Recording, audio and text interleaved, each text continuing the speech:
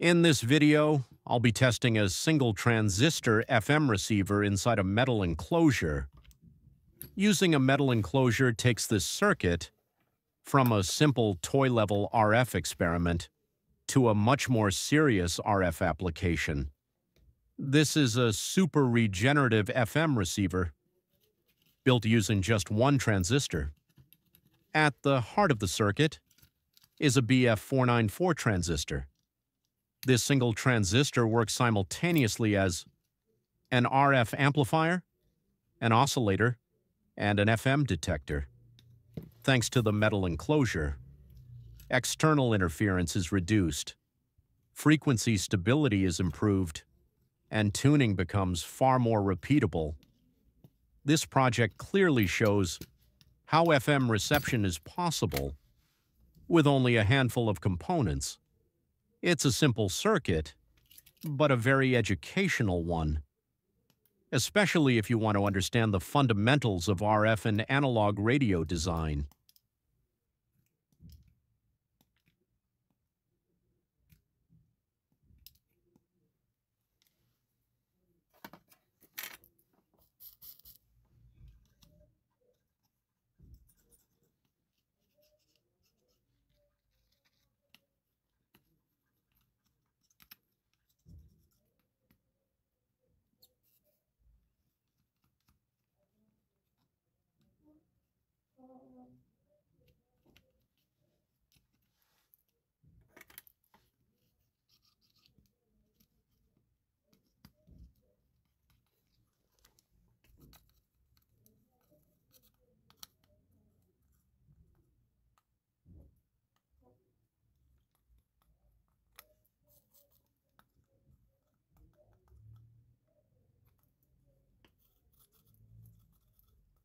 RV1 is the most critical part of this circuit.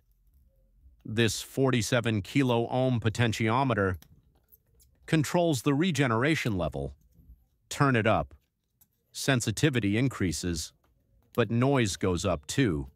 Turn it too far, and the circuit starts oscillating. Right at that edge, you get the cleanest reception. The output signal can be connected directly to a high-impedance earphone or to a small audio amplifier. Single-transistor FM receivers can usually receive only strong local FM signals. They're very sensitive, but their selectivity is limited.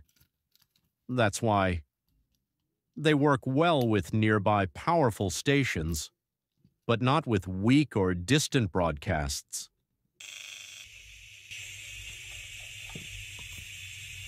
I'm powering up the circuit and running a test. Right now it's around 150 megahertz.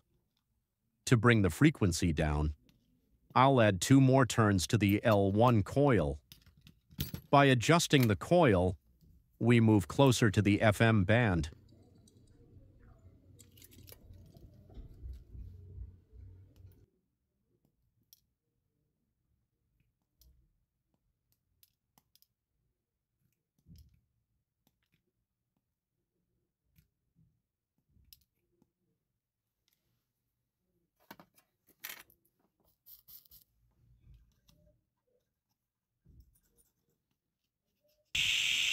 Now, I've reached the spectrum I was aiming for, and I'm right inside the FM band.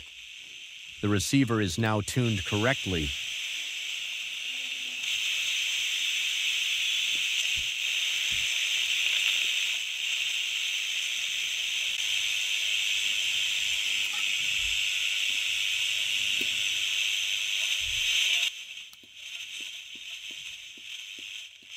Up next, it's time to test the single transistor FM receiver. Let's check out the results.